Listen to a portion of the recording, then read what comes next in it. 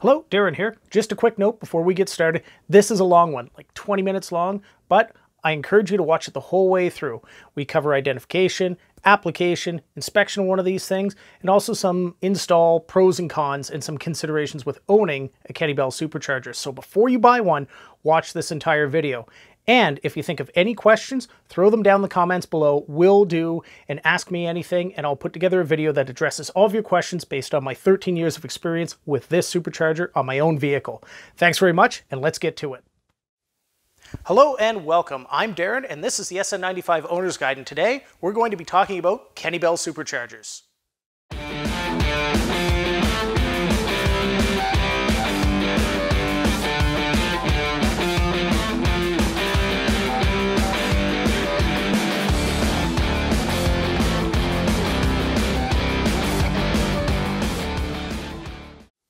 In front of me is my own Kenne Bell 2.2 liter twin screw supercharger.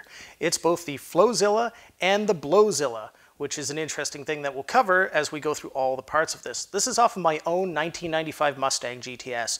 I purchased it brand new from Kenne Bell in 2008, and I've had it on ever since. It's been a really interesting blower. There's a lot of myth and lore, and if you're looking for stuff to figure out whether you should buy one of these on the used market, this is probably the video for you.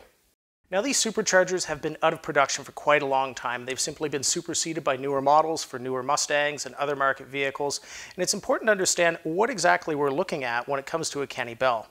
On this side, we've got the compressor housing. These come in many different sizes. We have a 1.5 liter, a 1.7 liter, a 2.2 liter, and a 2.1 as far as the 5 liter applications go. On this side over here, we have our inlet. Our inlet manifold comes in two different sizes. We have the standard inlet, which is quite small, and then we have the larger Flowzilla. This is the one I have here. That can accept up to a 90 millimeter throttle body housing, and that's the distinctive difference. It lets in way more air, allows higher boost levels, higher power production. You'll notice on this side, we see the ubiquitous Fox-style throttle body. And this throttle body, you either have to convert to a Fox-style throttle body or supply your own elbow. But be warned, if your elbow is smaller than your inlet, you're going to have a flow restriction and the blower is not going to perform as well. Then on the discharge side of the blower, we have the intake manifold that goes into your lower intake, either your standard or your Cobra. Basically, the flow is air comes in through the throttle body and your inlet, moves around through the inlet into the back of the twin screws where it is compressed, and then it is top discharge on a 5 liter push rod compared to modulars where it's a bottom discharge. And then your discharge comes through here. This is where your boosted air lives, and that will go straight down into the engine's manifold. You'll also notice this device here. This is a boost bypass. This was an optional up feature that was found on many of the Flowzillas, but also standards. And in the standard fitment, you would have a device over here. You would have a long bit of piping that would come over here. What that would do is that would circulate air whenever you're not at wide open throttle. And this supercharger, it is boosting anytime the engine is running. And what this device does is it allows that boost to release, to bleed off, and to go back into the inlet assembly and be recycled again. That keeps blower temps down, that keeps air temps down, and it also reduces fuel economy. It's a really valuable thing to have, and not many of the blowers came with it because it was a pretty hefty upcharge back in the day.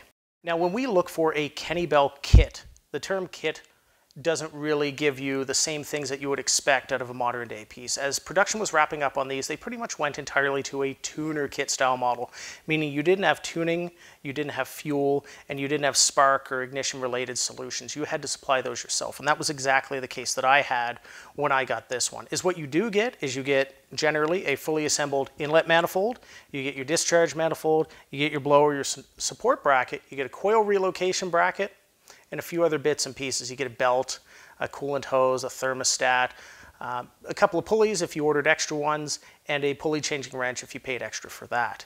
Aside from that, you were on your own for supplying fuel and air and calibration, any of your tuning solutions. That was entirely up to you. The fitment on this looked pretty easy. You read the instruction manual, which I do have a copy. If you'd like that, just outreach in the comments and I'll find a way to get you a PDF. But going through the manual, it simply looks like remove your old intake manifold, put this Kenne Bell in its place, bolt it down, run the belt, and from there you have a boosted engine. And in short, that's really what it's down to. But in practicality, actually fitting this thing is a little bit of trouble, or at least in my experience. There's a couple of spots that I had to rub. Here in the front, I had to adjust my snout support bracket in order for it to interface with the power steering bracket correctly. I had to oblong those holes. Not a big deal. A more severe issue was the fact that I had trick flow heads, and trick flow heads have a little bit higher valve cover rail to allow you to clear a roller rocker, which is necessary for those heads, with a much smaller valve cover. That valve cover ended up fouling the bottom part of the blower. Basically, they couldn't coexist. I couldn't bolt my blower down and have a valve cover in place. So you have two options from there. You have to either get a spacer, which then puts the blower higher up on the engine between the intake manifold and its discharge manifold, but then you have to engineer a spacer for your front support snout bracket. And then additionally in the back you have the pinch weld where the strut tower brace would mount on a GT. That pinch weld got in the way on mine even without a spacer, so that has to be cut or massaged or hammered out of the way, and it can be pretty inelegant to deal with. So my solution was simply to relieve the top of my valve cover, which I'm using a Fox style valve cover, which is a pretty low profile piece to begin with. And we had to hog that out essentially with a flap wheel and reseal it with epoxy and plastic. It isn't pretty, but it does allow the blower to nest into place and keeps me from having to use spacers and stacking gaskets and looking at other clearance issues as the elevation goes up. This system was designed to fit under a stock hood. However, if you put a spacer on or you have a 351 engine, you've gotten the lower manifold, all bets are off. You're definitely going to have to check your clearances, run a different hood, and look at your motor mount solutions to figure out how you're going to fit all of this into that same footprint. Let's talk about a few more of the cons while we're looking at the total package consideration of this supercharger. It does build a tremendous amount of heat. And when we have forced induction, any sort of compression does result in heat in the air charge, and this blower is no exception. The issue here that we've come to expect with modern vehicles is the provision of an intercooler, and simply put, there's no practical way to intercool a Kenne Bell on a 5-liter pushrod. There's a couple of different reasons for that. One is that hood clearance thing where they wanted it to fit under the factory hood. Two, the location of the lower intake manifold and the style it is. It's a wet manifold. It's also the splash shield for the lifter valley, and because of that there's no easy way to sink an air-to-water intercooler in there like we see with modern modulars and other applications outside of the Ford powertrains.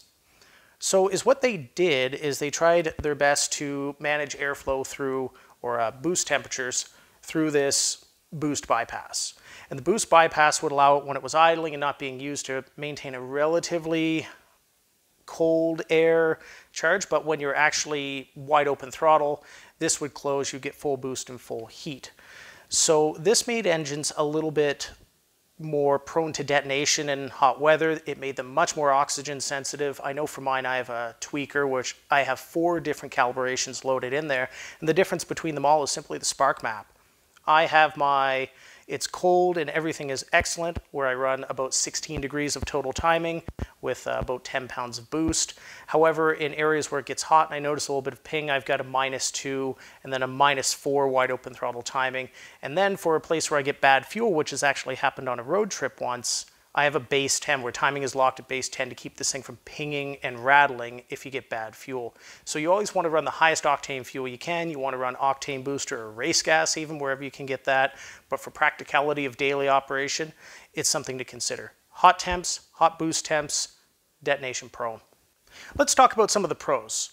This supercharger provides an awesome sound. I think it's one of the main reasons why these blowers have the legend that they do. They sound fantastic, and the 0304 Terminator Cobras, when equipped with this 2.2 or the later 2.4s, they were just absolutely legendary in the early days of internet video.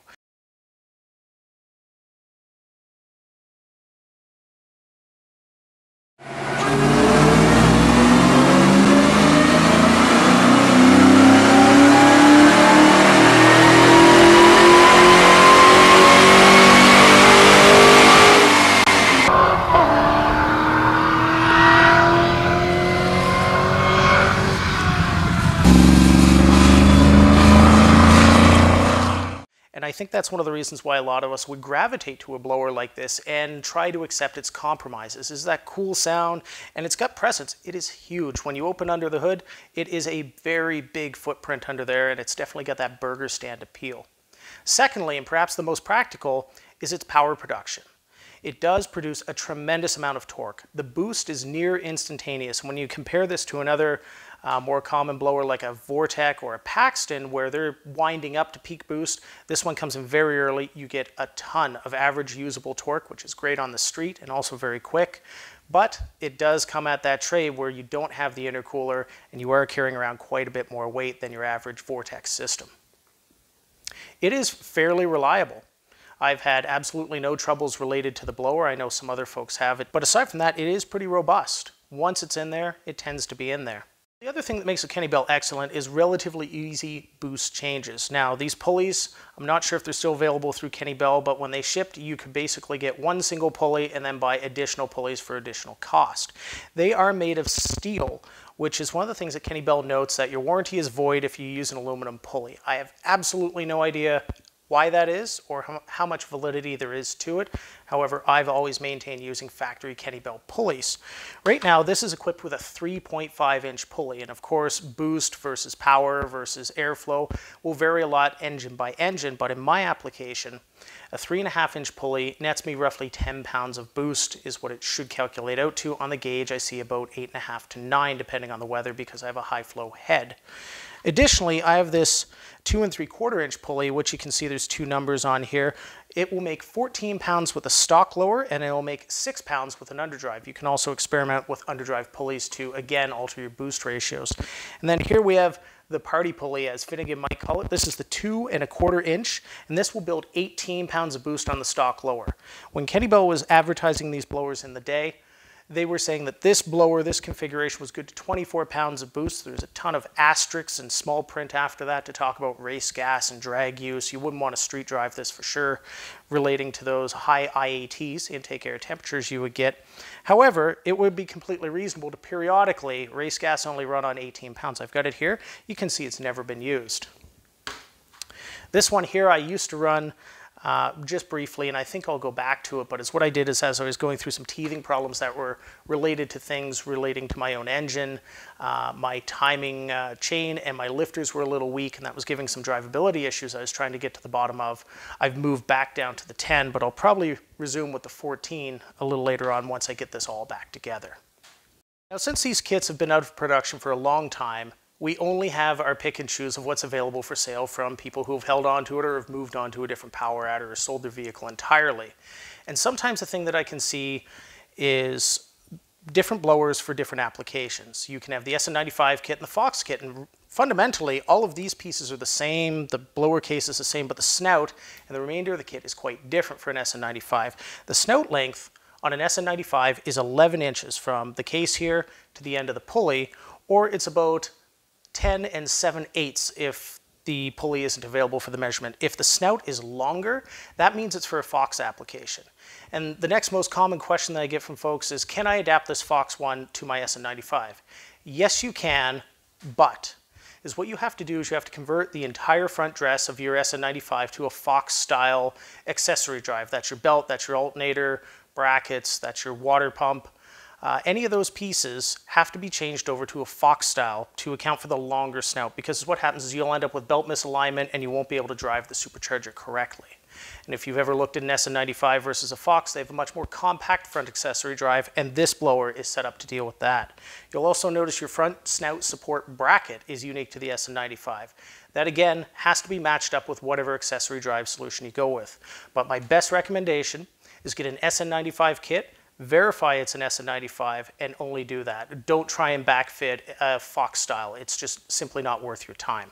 When inspecting a Kenne Bell, it's important to look at the overall condition of all the components. You can see mine's got a little bit of surface rust here or there. Moisture attacks things that are untreated. But look for dents and dings and cracks or repairs or missing pieces and bolts, because a lot of these things you can figure out, but where Kenne Bell doesn't have these in production anymore, pieces may get a little bit difficult to find. So when you look at the snout and the drive, it's really difficult to inspect the rotors without disassembling the manifolds, both the discharge side and the inlet side. And if you buy one of these off the internet, chances are it's going to be fully assembled, and most likely no one's going to take it apart and show you what the inside of the rotors look like. The danger there is, I have seen a couple of these used units where there's been a piece of debris that's been fed through the blower drive, it goes through the screws, damages them, they're ruined. You generally have a $1,000+ paperweight at that point. They are completely unsalvageable without swapping very expensive parts. It's best to get a good one the first time than trying to repair someone else's problem. Now, if you are able to physically inspect it inside, you want to basically do an external on the blower drive. You take a look at the oil level. The oil level is extremely important on these. It's noted in the instructions that you'll see that there's 2 little hash marks. It's going to be between these 2 little marks and run the correct style of oil. If there's not enough, it'll starve the bearings, and then the bearings will, of course, come out of tolerance, and that'll ruin the blower pack. Again, the same thing as feeding a rock through it. If it's too high, there's a soft cush drive or a spider coupling in here. It's basically a piece of plastic that keeps the gears from getting lashed whenever the engine makes a rapid change in engine speed, so you don't get a driveline lash through here. And it's a cush drive. If you have too much oil, the oil gets hot and apparently it damages that, melts them. And if you don't have a proper spider coupling, I believe they're still available, but still, it's best not to deal with that. One of the ways to check and see if the spider coupling's in any good condition is you simply rotate the blower by hand back and forth, and you listen for any binding or any noises, and then you simply do a quick wobble back and forth, and you might hear a little tick, tick, tick. That's fine, but if you hear any large amounts of lash and free play, this one's fairly tight. It only has about 16,000 miles on it since I've owned it, so it's all still very tight, but once this gets worn, it absolutely has to be replaced. Otherwise, you're going to have a lot of problems with your blower drive and general performance. I've seen a couple of later model ones that had some abuse on Shelby's. When these go, it's very apparent. You'll get quite a bit of lash between them. You'll hear a clacking noise as you rotate them, but generally the blower should spin freely with hand effort. We can hear that as the blower goes through and compresses. You'll also want to check the actuation on the bypass. You hear that puffing noise. That means the diaphragm is in good condition. If the diaphragm is wrecked, you're going to have to get a new one. I do not know where the replacement parts for these are available. Contact Kenne Bell and see what they have.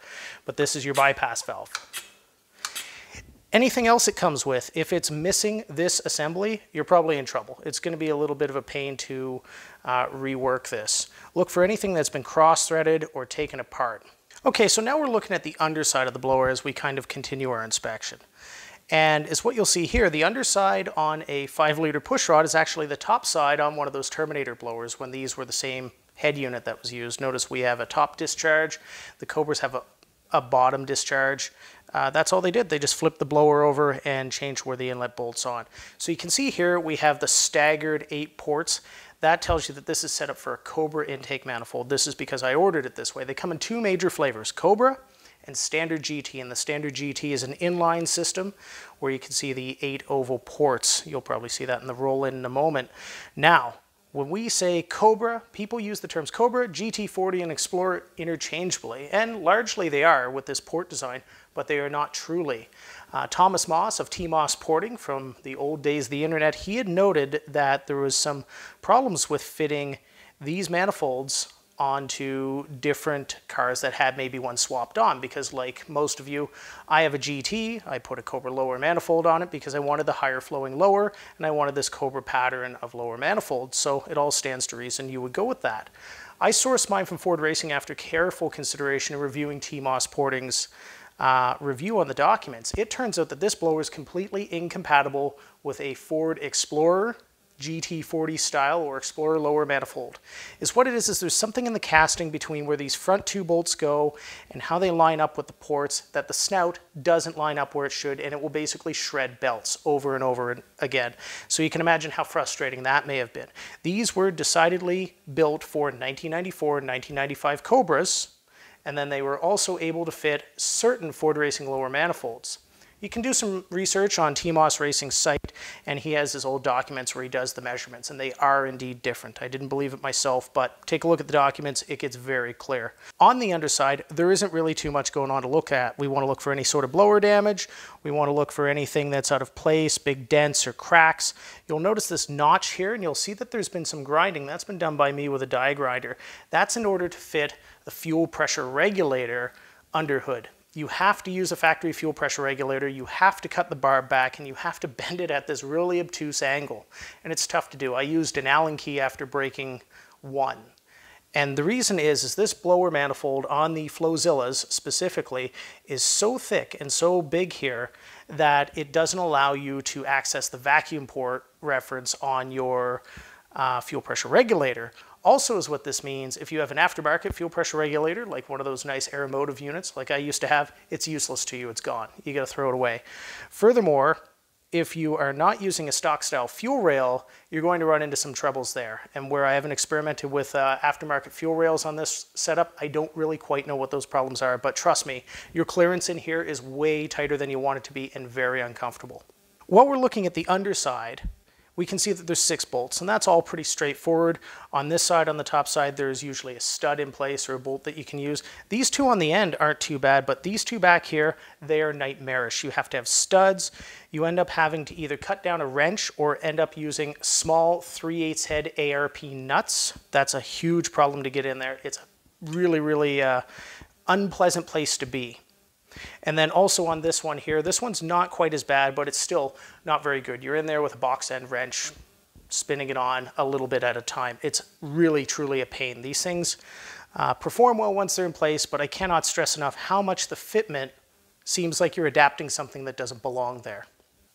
So that wraps up our episode on the Kenne Bell Supercharger for the SN95 5 liters. Hopefully you found this informative. If you have any questions or comments, please hit us up in the comments section below. And if you like this sort of thing, be sure to like, share, and subscribe. We'll see you next time.